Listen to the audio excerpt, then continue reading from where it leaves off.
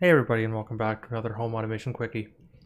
If you're anything like me and you've been in the home automation scene for a little while now, messing around with different types of hardware, different configurations within Home Assistant, you might be starting to see that your configuration files are starting to get a little bit messy.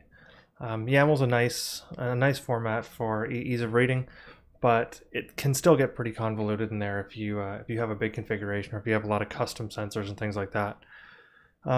So far, we've been able to effectively avoid having a really messy automations file. That's a big problem with Home Assistant, but because I'd assume most of you are probably using Node-RED, like I am on this channel. Node-RED does a lot of the heavy lifting in terms of automations, and usually the automations file for Home Assistant is sparse, if not completely empty. But the same can't be said for the configuration.yaml.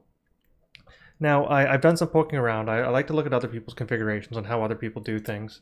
And I've seen that a lot of users actually start to use an includes directory. And what that does is it allows you to break up your configuration.yaml file into several tinier files that are more specific to the type of work that they're doing.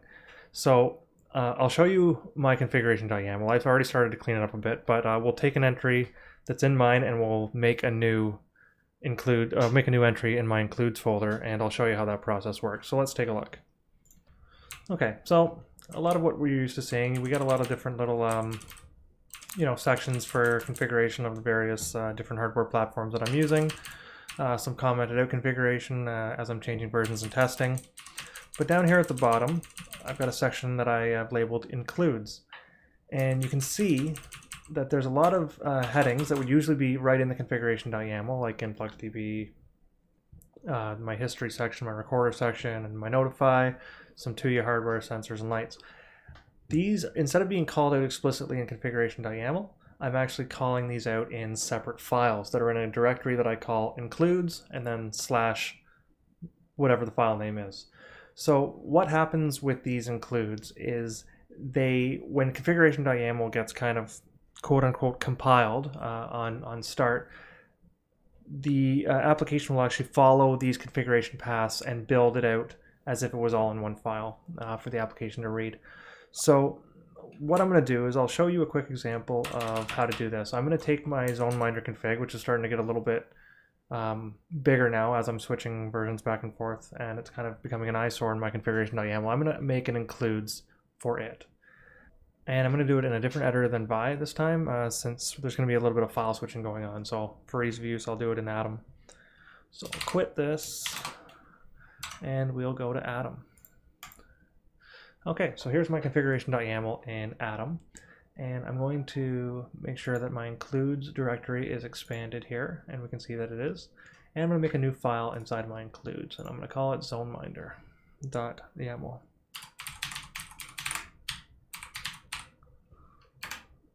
Okay, so now we're in my new zoneminder.yaml. I'm going to give it a new pane. By the way, if anyone is wondering what text editor this is a text editor called Atom, and I really can't recommend it enough. It's cross-platform. It works really nice for any kind of coding operation that you're doing. It's got great syntax highlighting, tons of plugins, very customizable. Anyway, there's my commercial spot for Atom. I promise you they're not paying me. I really wish they were. So I'm going to take my ZoneMinder configuration here, and I'm going to create a ZoneMinder includes. So I'm going to lay it out just like it is up there. I'm going to start with the heading ZoneMinder, and I'm just going to call out include and then the path.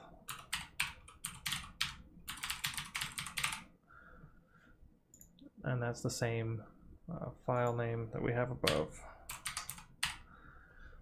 So now I can take this part completely out, since the new callout is down below, so this is going to disappear.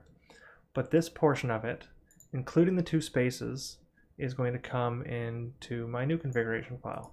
And it's really important that we include the indentation. So for me, my indentation is a double space. For some of you, it might be a tab, but always replicate the same indentation in the new file, because like I said, it takes what's in these includes files and it builds it out exactly into the configuration.yaml on start of the app.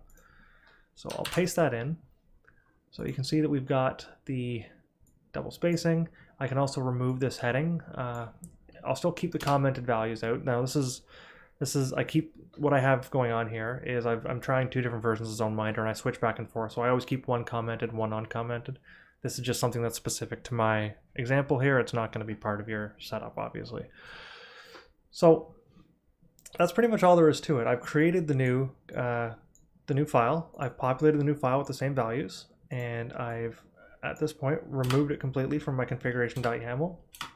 The new configuration.yaml ZoneMinder entry is right here, and it'll be built out as part of the app start, the configuration read on the app start.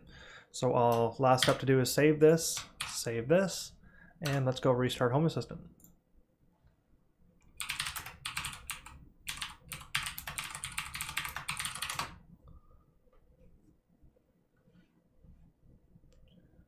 Okay, Home Assistant's restarted. I'll open up a browser window. You have to excuse me here, I'm getting used to my new display. Okay, and we'll log in, and we can see that the ZoneMinder plugin is indeed working. I've got my, my camera views showing up in Home Assistant. Please don't mind my super messy Home Assistant layout here. I'm actually working on a Lovelace UI and getting familiarized with that so that I can make a video for you guys that'll show that off and kind of give me a more sane layout for using my home automation system through Home Assistant. Anyway, I've gone way over time again. These home automation quickies are proving to be a bit of a challenge for me, but thank you for tuning in. I hope you learned something. If there's anything else you want to know, leave something in the comments. If you want to, yada, yada, yada, end of video YouTube guy stuff. See you guys.